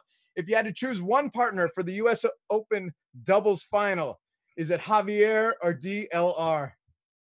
Oh God. No, between those two, Sudsy. I'm not giving him a Sudsy option or a Rocky option or a Cliff option. Yeah. I'm giving him his 2 main partners. That's a tough question too. Hey, Alvy, you better answer it too. I'm not gonna let you live it down. Bro. For those of you that didn't hear the question, Ellie just put on Alvy. This is a great question. The hardest question ever. He gets to pick. And this is number 2. One partner for the biggest match of his life. Is it Javier Moreno or is it Daniel De La Rosa? Yes. I think we got our answer there. I can't answer that. I think we have our answer there. Some questions, Sudsy, are so damn good that they just can't have an answer. That was a good question, and I'm just glad you didn't ask me that. Yes. Yours will come. Good one, John. Thank you. 1 point for me. Yes. The third question we've already heard about, your favorite IRF moment, winning the 2000 World Championships. Yes. You've already answered. Your greatest win on the IRT, one win, whether it's a finals, you've won some finals, so you have pro stops under your belt. Is it that, or is it? Yeah, John, I'm sorry. The first time I beat you. And where was that? To tell you the truth, I'll tell you why. Because you were in the top 4. You were, I think, number 3. You were my first win in the top. And that gave me the confidence that I could play. Like that gave me the confidence, and to my knowledge that I wasn't wrong, that I could really be be a top player in the world, and and compete against Satsi, Cliff, you, Jason.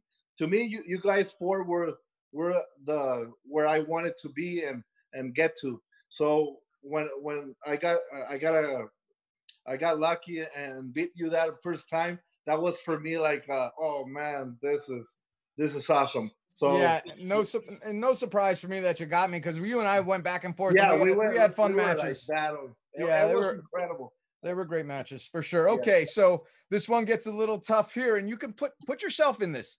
Put yourself in this, okay? And don't be too humble. How would you rank the top 5 male Mexican players of all time?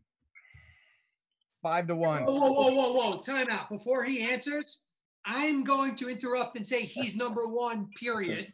So let's go to 2, 3, 4, 5, 6. Okay. Number 2. You went right along with that one. Yeah. Thank you for not putting me in the spot. Yes. Thank you. Deservingly so. It's a no-brainer right now at this stage. Yeah. We'll see where careers are in 20 years. He tries to do this to me offline all the time.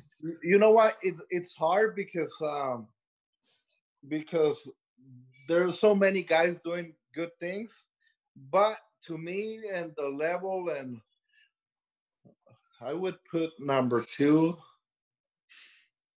These are good questions. Right now, the all-time level of play.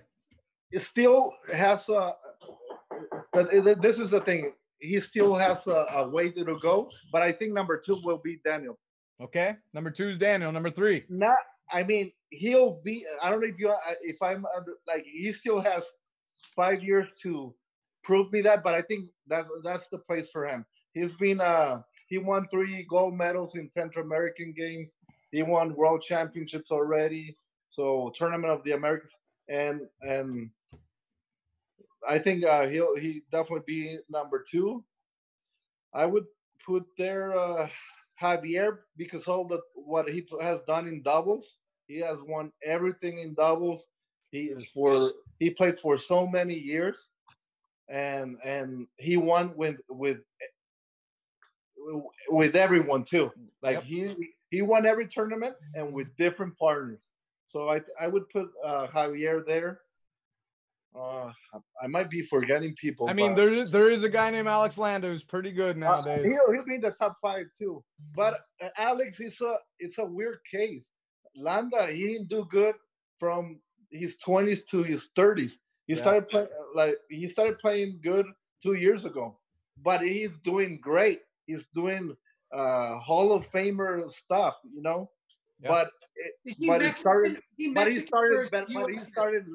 started late. I mean, like in his 20s, Polo was better than him. Polo's a great player. Polo's a great player. Polo, Javier, Daniel. I mean, Landa. It's a weird case because he was good, but he wasn't winning tournaments or making the national team till now, and he became really good. So I'll definitely put him in the top 5 with Gilberto Mejia. Gilberto Mejia, I think he deserves that. He was in the team for 10 years or more in the Mexican team, and you know how hard it is to qualify in the Mexican national team, because we played doubles and singles in 4 days. Event. Yeah. So we did that for more than 10 years. Gilberto, Javier, and me. So he won also like 6 national championships. So 6 or 7. So I would put Gilberto and Alex Landa. Those would be my top 5. And those are a great 5.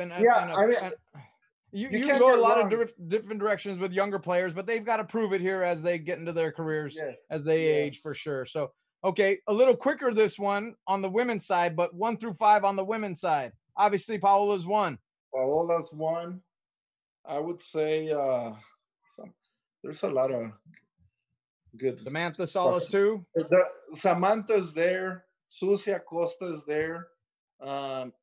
Rosy Torres is there. From our era. Rosie's from the same era as myself. The first gold medalist in doubles in Pan Am Games. So Rosie and Lupita Torres. I think Lupita Torres. She was a national champion as well many times. So I think that would be the top 5 women. I might be forgetting people, but I forgot what I had for breakfast too. So yeah, no don't feel problem. bad. This is a quick question. They're supposed to be quickie. So this one's an interesting one. Does your Virginia IRT victory count or not? And you know how I feel about it, but Sudsy might not feel the same way. So does it count for you? Yes, it does. Yes, it does. I'll tell you why. Yes, please do. I first of all, I'm from Tijuana, and I'm used to the wet sidewalls. But I would have won anyway. Yes, it was your tournament. It was destined. That was my tournament to win. I actually played Kane in the quarters, or his dad was there, and he said, like, hey, we're going to bet for a case of beer. He still owes me a case of beer. He's like, so I beat him for a case of beer there. But we play one game. I beat him. And then you know how it happened, the tournament. I was pissed about it. I felt good about in the finals. Jack and I was normal match. Normal match. No bad. I agree. No, I mean it was just like a tough. It was a 5-game final that I was a line judge for it, so I actually stuck around. And the finals were all right. Everything was all right. So for me, it counts. Obviously, it didn't count, but yeah, I still got a bonus from me so I don't care. That's what I'm talking about. So there's extra things that people don't realize that came into play money-wise that did speak to it counting there. And for those that are on the show listening and don't know what we're talking about, in Virginia, we had the first day was really wet. The second day was, I think, a little bit wet. By the time the finals were on and it was you versus Jack, it was a dry court and it was a great match. It was a classic 5-game match. And now we didn't share, we shared ranking points. We shared money in that one, but you got the bonus and you got your first pro win on that one, whether people care or not. It's what you think on that one. All right. And you kind of answered this next question. We're on number 8 here. Will we ever see you be a coach of Team Mexico? If I would ever be, my daughter interrupt me right now. It's okay. Hi. Preciosa. Hola. Yes. Yeah, that's something that would interest you. I'll be interested and passionate about. We look forward to that for sure. That'll be so cool to see you pass it on and become a coach later on, whether it's 10 years, 5 years, 20 years, we'll see. Okay, question number 9. Hold on, Ellie, sorry, just going to interrupt you. I like this, but we got to definitely keep it moving. So for those of you that don't know, Alvy texted me right before he came on, and he broke his phone today. So that's why, the screen looks like that. It's not, there's no lighting issue, I guess, on the screen. You didn't tell me right on the camera today before playing pickleball. Sorry, guys. No problem. What is your favorite city to play in Mexico, the United States, and then outside of those 2 countries? My favorite place anywhere in Mexico. First of all, anywhere in Mexico. I love playing in front of my people, and after that, I would say Virginia and Atlanta. Virginia and Atlanta, interesting. 2 I would not have thought of, Suds. Yeah, I wouldn't have thought of those either. I want to pro step there. Yes, and that makes it more. Hey, that obviously brings more love to that city. When you're like Sudsy and you win a whole shitload of them, then you love every city that you're at, and you become We Are Racquetball. But for us who won a modest amount of events, you start to fall in love with those cities for sure. What about outside of Mexico and the United States? I love playing in Costa Rica. Yeah. Really, hermano? You got to throw that one at me? I love playing there, man. It's to me, it's a vacation, a paid vacation. Absolutely.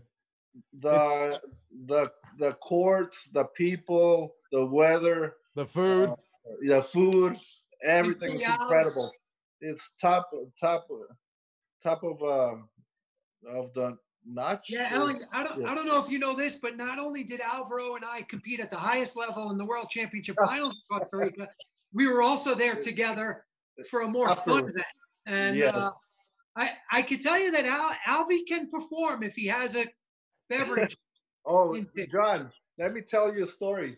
So, wait, Alvy, can you do me a favor? Can you just, because Scotty Mack in the background, he thinks if you wipe your screen a little bit, it might help. I'll start bleeding. My finger will start bleeding. Oh, the glasses, bro. I got you. That's it. Yeah, sorry. Don't worry. John, just to reinforce your what you said about me in National City.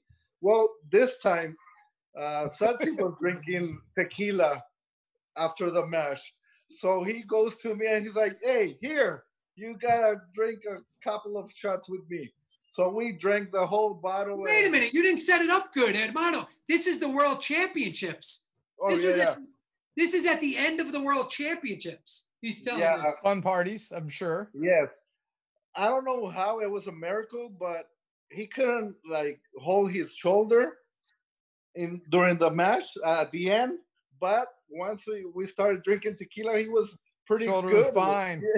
He was he was doing a lot better.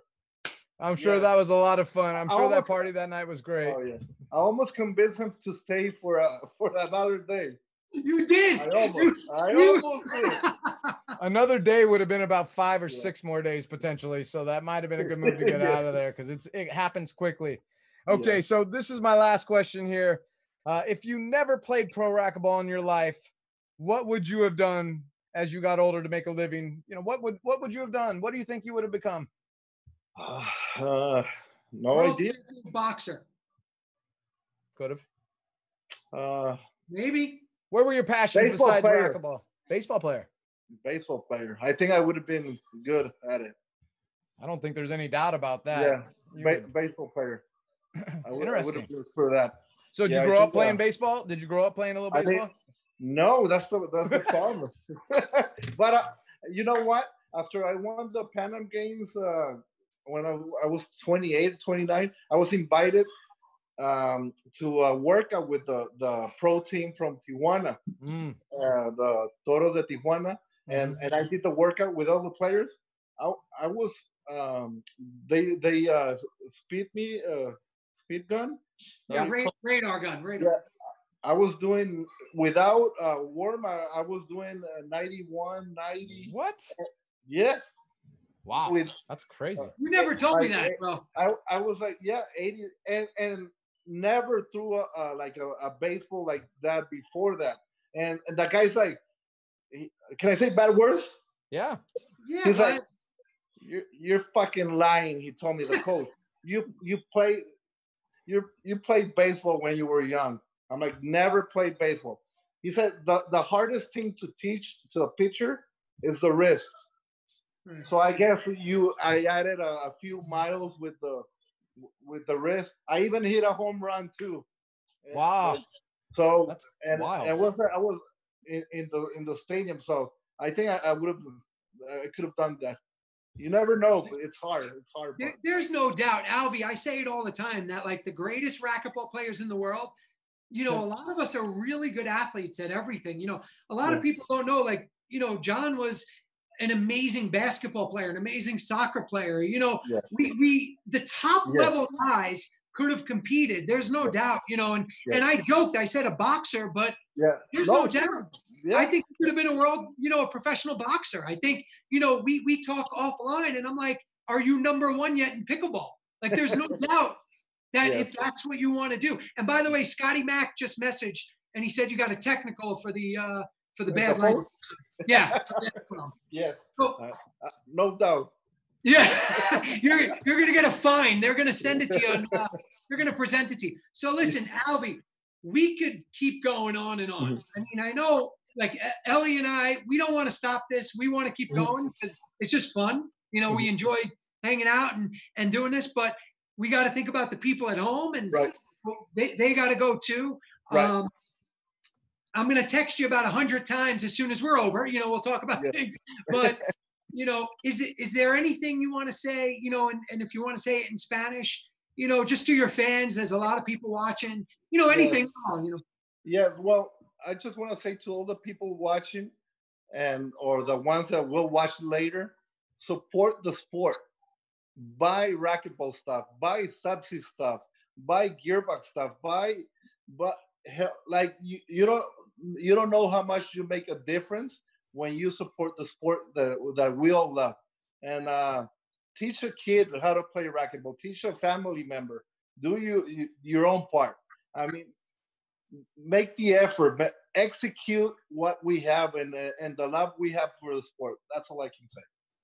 Do you want to say that? You want to say that in Spanish real quick, just because there's. Go ahead. They'll understand. They'll understand. Okay. All right. People don't know I'm your English teacher. You're my Spanish. Yeah. Yes. Hey, don't say that because you'll look bad once they hear me. Alvy, I love you, brother. You're we're not just competitors. Our relationship off the court's way more important than what we do on the court. So I just want to say thank you. Thank you for who you are and what you've done for racquetball, not only in Mexico, but for Latinos. I told you, my wife said that like Alvy is the biggest name, in the Latino world. And she's been doing it since. Yes. She's only like a year or two younger than us, but still. Yeah, for sure. Yeah. Yes. No, thank you, man. It really means something for me those words coming from you, because I have so much respect.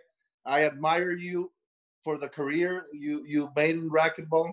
To me, you're a rock star as well as John. To me, you guys are in the my favorite players to watch and to I enjoy so much watching you guys play. It was fun for me. You guys made it so much fun as a fan. So I appreciate your words, man. Thank you. Same to you. Same to you, Alvaro. Same to you, buddy. Thank you. I love the style you guys brought to the game. It was incredible. So it was nice competing against you. I was in a special era with you guys. Yeah. I played in a special era, so I appreciate it and I admire so much both of you. Thank you. Same to you.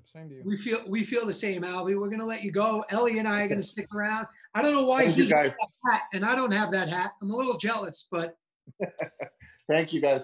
Thank you, Alvy. We'll talk soon, Alvy. Thanks, buddy. See you guys. Later. Bye. Scotty Mac. So Ellie, Alvy's a good friend. We've known him forever.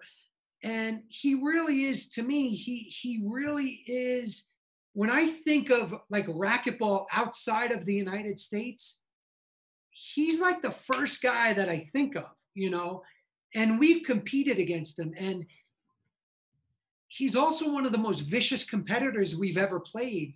Doug Ganem said to us, I believe, he said, a lot of people don't know how tough he is. Yeah. Because he's such a good guy. Like that's his personality.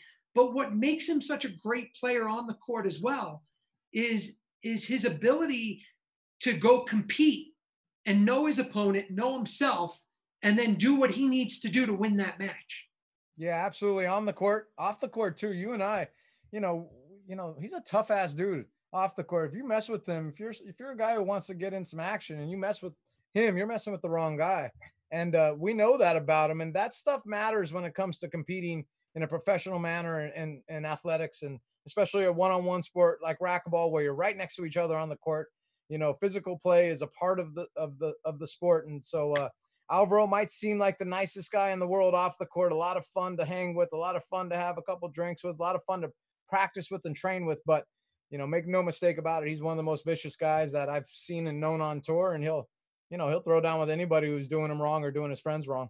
Yeah, I've been with him in many, many circumstances off the court where, he was the first one, to be there and have your back and support you. And that's well said. Scotty Mac, you ref Alvaro all the time. Like, what's your take on him and his game style and, the way you see him as a player, on the court? And I know you spend some time with these guys off the court a little bit, but what's your impression of Alvaro and what his mark is in history?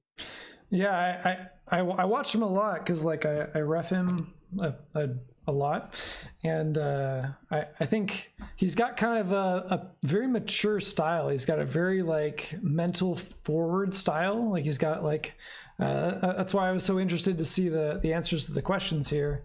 on the stream. But yeah, he's got like a very control style. He's like he wants you to attack what he's doing. I think that's like a unique thing. You don't see that a lot with the younger players. Like, it's not like, yeah, all right, I'm just gonna like set you up. Let's see what you do with it. I think he's like one of the responses on here, like he knows all the responses. He knows what you can do with it. So he's ready for like all the like possible options. I thought that was like a great mark of maturity. That's something I respect about Alvaro's game, is he's got a lot of experience just fielding a lot of different shots with the serve. So I mean, he's literally one of the greatest players, not only one of the greatest players of all time, but one of the greatest control players of all time is what I'd put him in there. And what Scott's talking about there about, you know, he wants you to go after it and get really aggressive with your offense so that he can counterpunch you. You know, Jason Menino's probably the best in my mind at that of all time, of just counterpunching on a consistent basis instead of looking for his offense early. I mean, don't get me wrong, Alvaro can splat roll and go on fire for a little while from both sides, but he does take a unique approach with a slower service strategy, and then from there pounces on you in the rallies when you start to make mistakes by trying to get greedy or be too aggressive with them. Having said that, it's hard to just ceiling ball rally with him because he will let one drop off the back wall and do what you did at such a high level, which is splat roll a backhand. It might not be as vicious as yours with, you know, pace about 50 to 60 miles an hour less than yours. You know, it might not be down from the low plane that you got down by bending your legs. He might be more pendulum swinging that, but he rolls it, and his skill set is just incredible. Yeah, I think, you know, I think he touched on it, right? Like, if you want to think about Alvaro as a player, sometimes it's simple. You find those little pinpoint things, and like, you know, think about what he said with his lob serve, right? Or what Scotty just said, observing him when he refs him. Alvaro's biggest strength is he has an ability to force you into the game that he wants you to play. And, you know, even for some of the greatest of all time, you know, those players, they're going to play their game, period. And they're going to bring it. And if you can hang, you can hang. If you can't, you know, you're going home, just like most. But Alvaro says, okay, these are my abilities. I'm going to force you to play the way I want you to play in that moment. And that's just to have those skill sets, that ability, the mental fortitude and strength, you know, kind of like Jason, right? Like, you know, Cliff once said, he goes, Jason's the kind of player where you might be able to go out and kick his ass. You know, it's not going to be easy, but he's also going to force you to play well. And that's what Alvy does every time. You know, I've played Alvy a bunch of times, and it's, you know, I can give you a list of amazing players that I could tell you, it was easy. I never felt pressure. It was, you know, and they're great players with incredible resumes. But with Alvy, it was like a different type of pressure. And I think it was that. I think it was that he forced me to play a way he wanted me to play. And, you know, he was really effective. But I can't say enough for what I think he's done from a perception standpoint for racquetball, you know, south of the border, really, right? Like, so United States and below, here we are in Ecuador, and Veronica, the impression Alvaro had of Veronica, you know, is that he is the biggest name in the Latino community. You know, Paola may now be the most famous based on, you know, her career, her, you know, social media today, but for racquetball, and that's what we're talking about, you know, the impact he made, maybe Alvaro had an impact on Paola's existence in racquetball. You No know, doubt about that. Yeah, I would believe that that's true. So, you know, I think that was a great show. I think having Alvy was awesome. Scotty Mac, you know, it's always great having you. Is there a way we can play the amazing, you know, commercial that Veronica put together one more time for everybody? Totally. Yeah, all ready for it. Yeah, just throw that up, and then we'll come back and say goodnight. All right.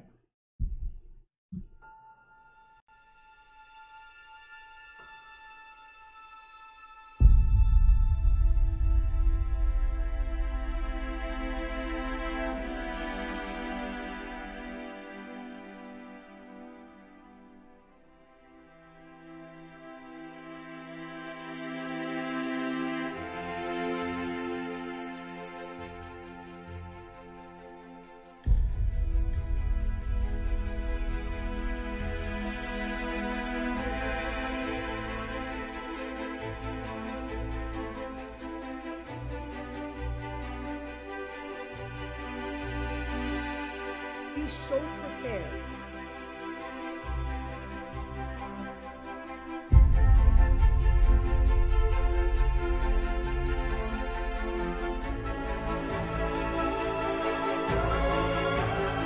That I know can help you.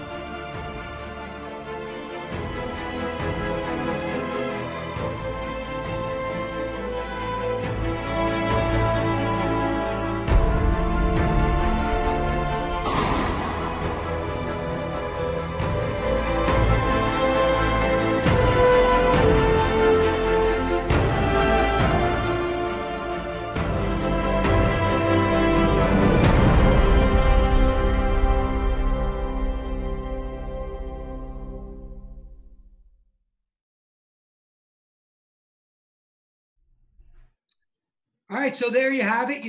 We're coming to an end here tonight. That's the app, and my wife deserves all the credit for putting together that little trailer. Hoped you like it. Had a little Gladiator feel, a little Braveheart. But at the end of the day, download the app. It's on Google, it's on the Apple App Store. It's free to download, and then it's your decision what you want to do from there. So, Ellie, any final thoughts? Yeah, this is our 6th show, and we had Alvaro Beltran on, so that just speaks to his importance in racquetball and how we feel about him. I thought it was a great show. For me personally, as somebody who's half Mexican, I don't talk about this kind of stuff much, but I'm in the Stockton Mexican Athletic Hall of Fame. So that for me, the pride that I have in being a Mexican person is real. There was a time where I thought maybe I would possibly play for Team Mexico, and it happened right before I made the Team USA. So I didn't, when I first made Team USA, I didn't expect that to happen at that moment. And my mind was kind of, can I go play for Mexico since I have great grandparents that were born there? And I probably could have, but a lot of pride for watching the country develop its racquetball program. I played against Maldonado as you did. I really, really liked Juan Hippie Corvado. He's one of my favorite guys. The Martin brothers were just awesome people. So I saw the struggles early, and we did, Sudsy, together on the team. We saw the struggles of Team Mexico, but we saw them having a great time, loving the sport. We got to travel together to places like Chihuahua, San Luis Potosí, see the love for the sport there. And so it was inevitable that was going to happen. And it's just so it's such a great representation for Mexican racquetball to have Alvaro be the first one to really break through. And I'm just really proud of him. I'm proud to have competed against him. Wins and losses were tough against him. And he's just one of the great players. So I'm glad that we chose him, and I look forward to our future shows. Yeah, speaking on the future shows, we decided, the three of us today for Beyond the Court, that, we line up the guests, but we're going to not release them until Sunday. So everybody has a whole week to, if they want any input. I see some people commenting on who they'd like to see. Who we will have next, we will show you on Sunday, the day of the show. We hope you enjoy it. We hope you come out on a Sunday night, and you have a glass of wine or a glass of water or a cup of coffee, whatever it is you want to do, but what we want to do is promote racquetball. We want to do it together. We want to bring energy and positive excitement to it and interest. Tomorrow night, Monday night, the IRT is going to have Kane on. They're going to be talking about outdoor racquetball. Tune in. Make sure you watch that. This is no competition. We're here to spread the love of racquetball. If we could expose players, we're going to expose them even further. If there's, interesting stories or things we need to discuss, we want to do that. So don't be afraid to tell us, and we're here for you just as much. Like I said in the beginning, we're a racquetball family. And if we all have the same intentions and we all have good, good interests, we're gonna get through this, and we're gonna come out strong. So, and if you go download the app for free, you'll see too that it's, there's coaches on there, there's clothing stores, there's every player you can imagine. Go check it out. It's for free. Download it. I hope you love it. And as always, from Scotty Mack, Ellie, and I, thank you so much for being part of Beyond the Court. This was episode 6. Episode 7, we're not going to tell you who the guests are yet, but I promise it's going to matter. And thank you for joining us. We'll see you soon.